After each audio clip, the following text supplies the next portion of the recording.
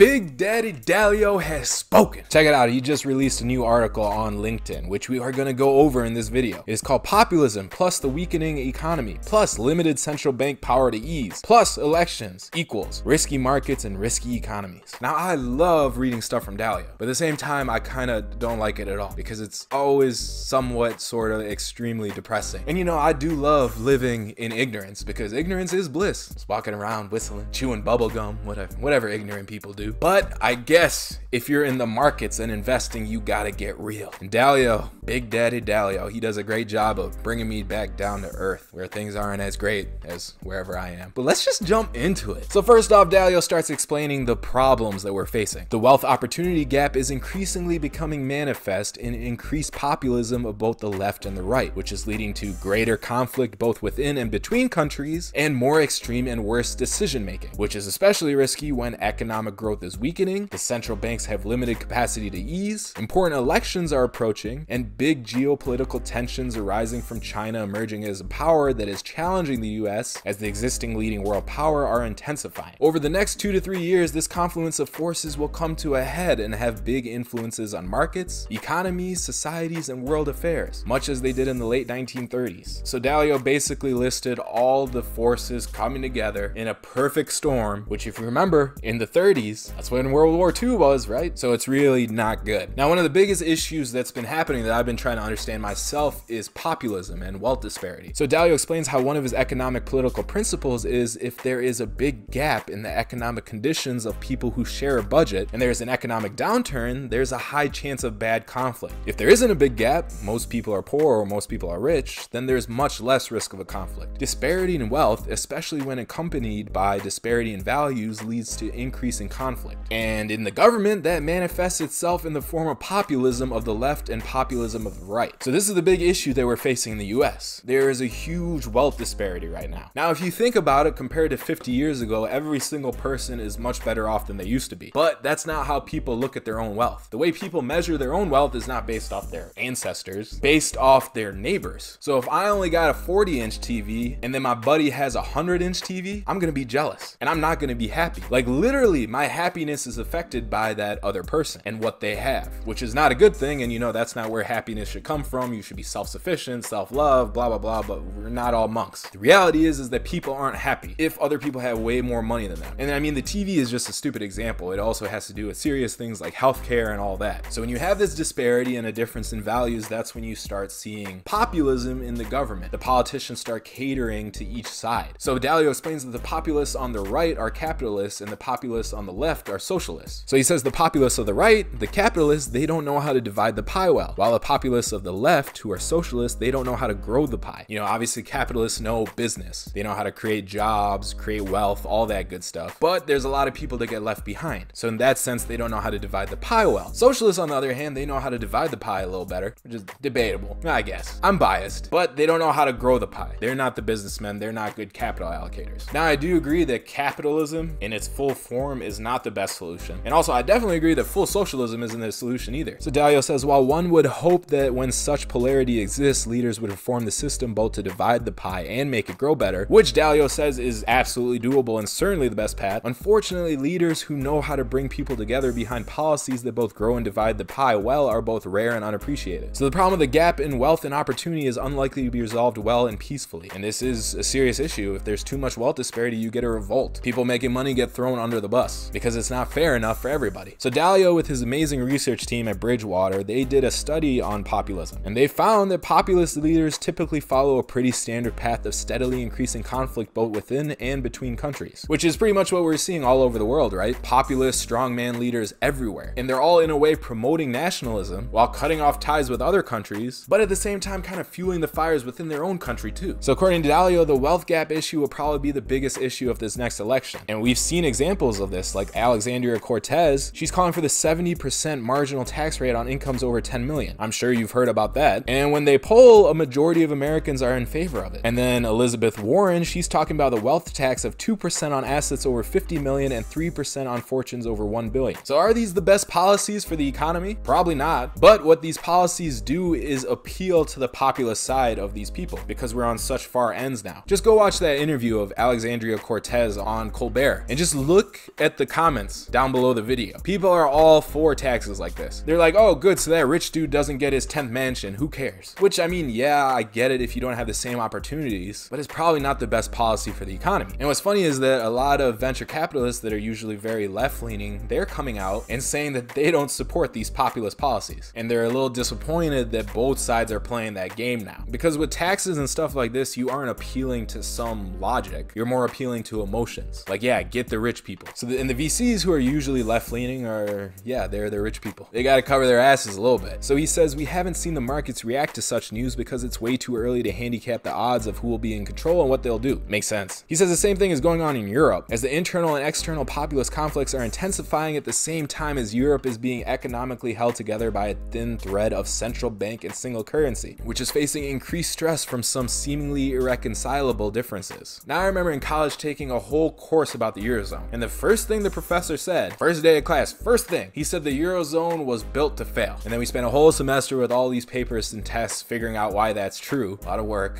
But yeah, as every economist knows, the way the Eurozone was put together didn't make sense. You can't have a single currency binding together extremely different countries with very different economies. So the Eurozone is nothing like the United States. The United States, there's way more similarities between the states than there are differences. In Europe, where there are literally different countries, different languages, and everything, that just doesn't work trying to put them together. But going back to the wealth disparity in the US, I was talking to Alex from MacroOps about this recently, along with Chris, who's also one of our new MacroOps members. And we were talking about maybe one of the best ways to help with the wealth disparity is to increase the capital gains tax, because there is a very small portion of Americans actually involved in the stock market. And that's really where the disparity comes from, especially when you have central banks that pushed up markets for so many years. The people that are involved in markets are going to be way above than the people who aren't. Now, of course, as traders and investors, we do not want that capital gains tax going up, but it's a solution that makes a lot more sense than the 70% marginal tax rate or the 3% wealth tax. But I don't know, these are tough things to figure out. I want to know what you guys think. You know, we never talk politics on this channel, so let it rip in the comments. Get out whatever you're feeling. I know you guys got some pent-up thoughts about this. Let's discuss it. Now, keep it civil, of course, because the most important thing is to understand the realities like Dalio just laid out right here, and then try to find a solution that works for everyone. But okay, comment down below, and if you haven't already, make sure you subscribe to this channel and hit that bell for notifications for when new videos are released. Published about 3 a week, all business and market related. So subscribe, and I'll see you in the next video. Stay fallible out there. Bye.